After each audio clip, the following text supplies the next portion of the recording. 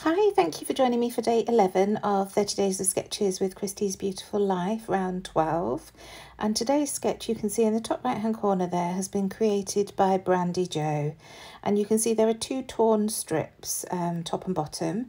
Once again, I'm using my Boho Sunshine from Simple Stories, and I've decided to go with this orangey red paper with the pink polka dots on. So you'll have seen I just cut a rectangle there, and now I'm tearing that rectangle into the two triangles to go top and bottom. Takes a little bit of messing. I think I made the rectangle slightly too deep, so I'm just having to tear some bits off so that I'm happy with the size of the triangles. Once that's done, I'm going to find another piece, which is this yellow paper, to add as another border underneath, just to create a little bit more interest. I'm not sure whether Brandy has that on her sketch or whether it's just the torn edge of the paper, but I really wanted to have two layers here, so that's why I've gone with the yellow. So the photos that I'm documenting are of our trip to Boston back in 2015. We actually flew British Airways first class. It was our first time flying first class, and I've been saving my air miles for years and years and years so that we could do this. We took full advantage of going into the Concorde Lounge, which is British Airways' special lounge in Heathrow. So we got a very early flight down from Manchester to London, but our flight from London to Boston wasn't until the evening, so we had the full day to do some shopping and relax and take full advantage of the meals and champagne and things available in the Concorde Lounge. And of course, the other amusing thing to us was that we saw some celebrities. This layout is all about that. So I've got a picture of our champagne glasses there on the table, and a picture of David Emmanuel, who designed Princess Diana's wedding dress. He sat at a table directly in front of us, so it was easy to surreptitiously take a photo.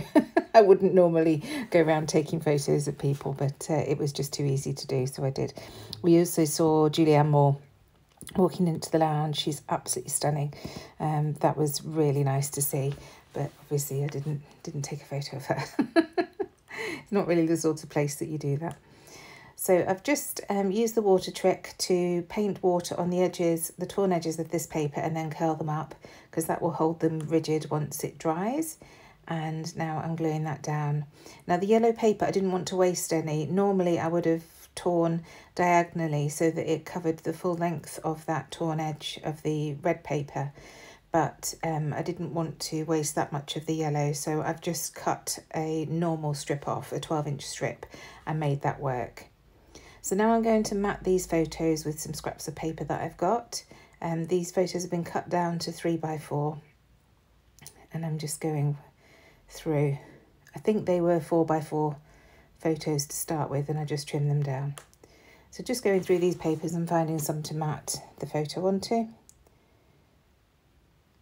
I didn't bother distressing the edges of these. And that piece, the sun piece there, I'm actually going to keep the torn edge at the top of. But it was a bit too tall when I stick it on, so I will tear a little bit off, but I liked having that torn edge on there.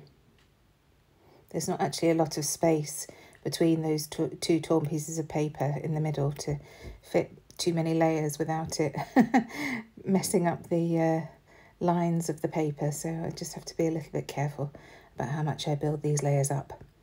If you've watched me before, you know I love to layer things and tuck things in, but it does make the overall area of the photo much bigger, so I'm just being careful and mindful of that. So as you can see, back to my wet glue. I don't know why. I do like my tape runner. Just old habits die hard, I guess. So you can see there that paper's just sticking up a little bit too much at the top, so just tearing a little bit off that. I definitely wanted the champagne glasses on the left-hand side, so I didn't want to compromise with that. So here I'm just considering adding some mixed media on the background. That's what Brandy Joe has got, but I decided against it at first, but I do end up bringing a little bit of mixed media into the page. So just sticking those down for now. You see I did use my tape runner for that. And now I'm going through some of the stickers on the 12x12 sticker sheet. Straight away I see this one that says "Be Happy," and we really were, because we've been looking forward to this holiday for such a long time. So I use that, and then this banner that says "Smile Big." That goes at the top there, and those are two really big structural elements that sort of dictate the rest of the layout. I love these heart sunglasses. I just thought they were really sweet, and that foam sticker that says love, and then I also use the foam smiley face sticker. So I do have to pull things up to move it around a little bit, but I just love that and how that builds up that cluster there in the bottom left hand corner. So just carefully pulling that love sticker up, and then realised that I popped the smiley face one down without even realising, so then I had to carefully pull that one up. Honestly, I do wonder what I'm doing sometimes. But I get there in the end, and it hasn't caused any damage to the photo, so that's good. So now I'm coming in with one of my Tim Holtz Stampers Anonymous stamps, and I'm just going to use that to add a little bit of mixed media to the left and right of the photo cluster. So just pulling the photo back to try and get that on, and realise that it's not going to work, so I just use it without the stamp block. And I think that that is Scattered Straw, the ink that I've used there. So just adding some water to the ink and then getting it stuck down. And I just like the dimension that that creates. It's not too obvious. I'll add some splatters here, and then I'm going to do exactly the same thing on the right hand side. Just adding the stamp first of all, and then going in with some more ink and the water, and then adding some more water so that I can add some splatters. And that's just a really nice easy way of adding your mixed media retrospectively, and a huge advantage of using that tape runner because I was able to pull the photos up very easily. So I've chosen an old Scenic Route alphabet sticker sheet to create my title, and across the top I'm writing celebrity spotting and just following the line of that red paper, going up and down with the letters to create that title.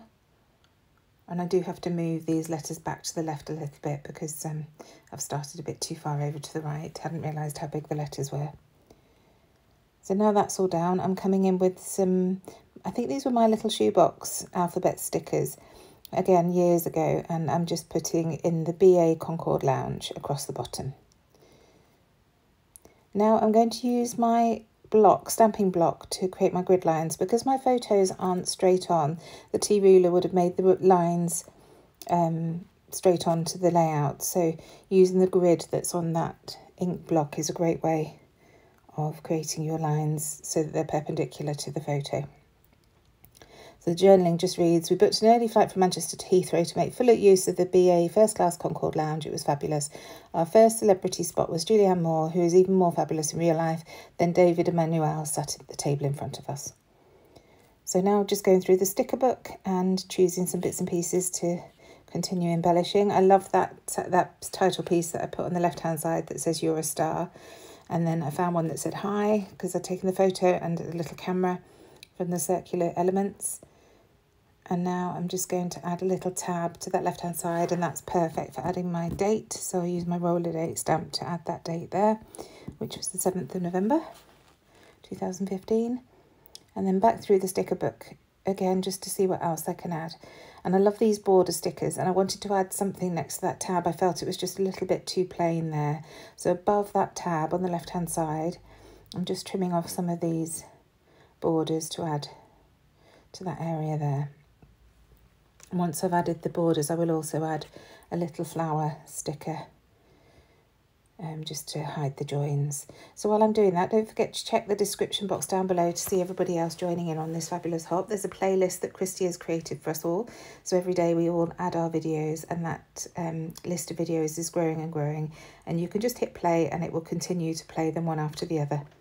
So a great way of finding some new creatives and watching without having to click back and click on a new link each time. I really like playlists. I think they're such a good idea.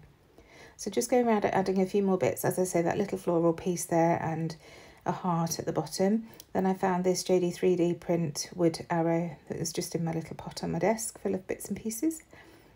Now I'm going in with some Ellie Studio stars, just to mimic those stars that are on that You Are a Star sticker that I put on the left hand side.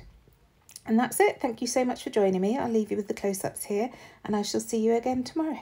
Bye.